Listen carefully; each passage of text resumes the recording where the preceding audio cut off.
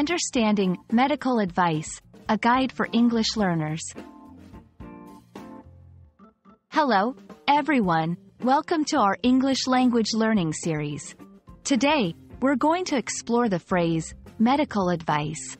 This is a common term you might encounter in various situations, especially when discussing health and wellness. So, let's dive into what this phrase means and how to use it correctly in English.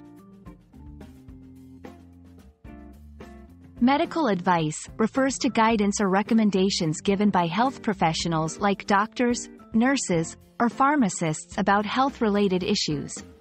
This advice is based on medical knowledge and is tailored to individual health needs. It can include suggestions about treatments, lifestyle changes, medication, or even general health tips. Let's look at some examples to understand better. A doctor suggesting a patient to take certain medications for an illness. A nurse providing tips on wound care after surgery. A pharmacist explaining how to correctly take a prescribed drug. A dietitian giving personalized diet plans for better health. These examples highlight the practical applications of medical advice in everyday life.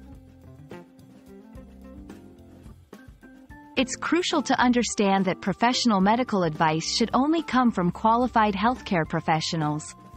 Relying on unverified sources, like random internet articles or unqualified individuals, can be risky and lead to health complications. Always consult a healthcare professional for accurate and safe medical guidance.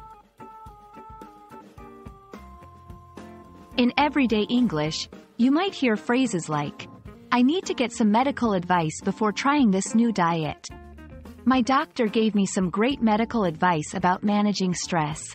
Always seek medical advice if you're unsure about your symptoms. These sentences show how the term is commonly used in daily English conversations. And that's a wrap on our exploration of medical advice. Remember, this term is all about professional guidance on health matters. We hope this video helps you understand and use the phrase correctly in English. Thanks for watching, and see you in our next lesson.